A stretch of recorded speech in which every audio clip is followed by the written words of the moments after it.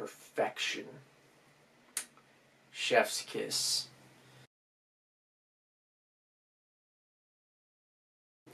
Alright, I don't usually do these type of videos because I don't think reaction videos serve any particular use.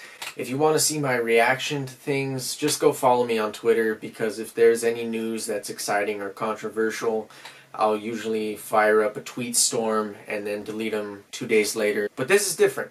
This is different. It goes without saying that I love Batman.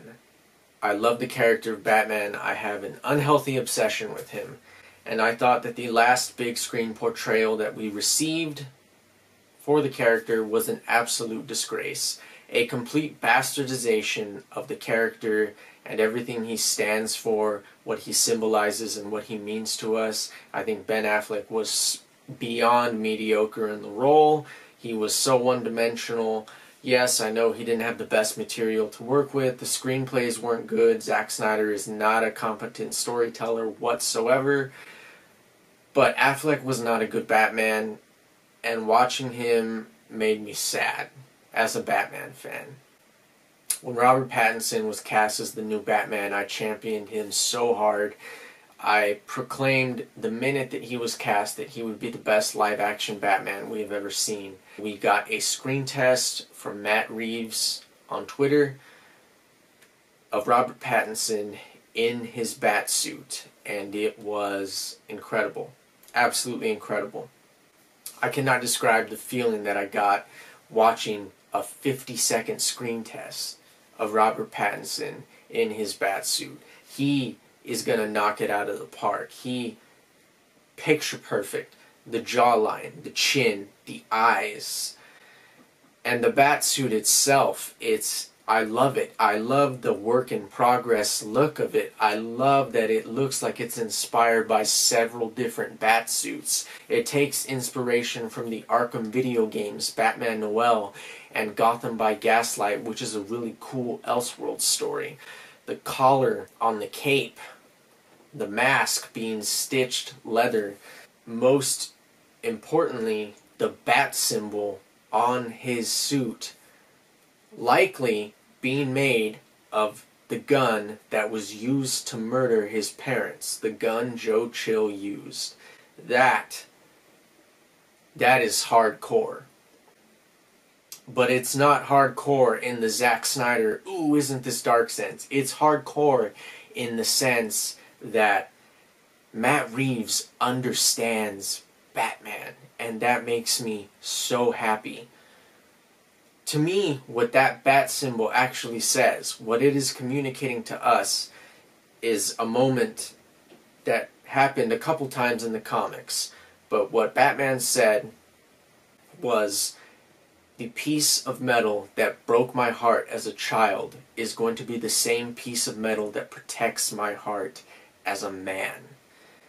And when I saw the screen test, and I saw Robert Pattinson in that Batsuit, and the way he presented his physicality, no matter how brief it was, his physicality, his presence in that suit was unbelievable. And to top it all off with Michael Giacchino's score, I had chills that the score is eerie and foreboding with an impending sense of justice. And it's just beautiful. It's worth it. Everything about it is perfect. And I cannot wait to see Robert Pattinson in this role and deliver exactly what I said he was going to do. He is going to be the best live-action Batman we have ever seen, and I cannot wait for it, because this is my Batman. This is the Batman that I have waited my entire life to see on the screen. Batman means something to a lot of people, and Affleck's, to those people, it hurt us. But Pattinson, just seeing that screen test, I know that his Batman and Matt Reeves' Batman film is going to be so, so special. And I cannot wait. And that is the reason that I made the video, because this topic is important to me. And I think Pattinson, he is the best actor to ever hold the role of Bruce Wayne Batman, and that screen test let me know that he is absolutely going to deliver what I said he is, and that is the best live-action, big-screen performance of Batman we have ever seen. I cannot express how excited I am for the Batman next summer. It might just be my most anticipated movie of all time. I know that is saying a lot. And yes, I realize it's a comic book movie, okay? I don't need to be told, oh, stop watching just cape shit. I don't just watch superhero movies. I enjoy them. I enjoy them a lot, especially when they're well made.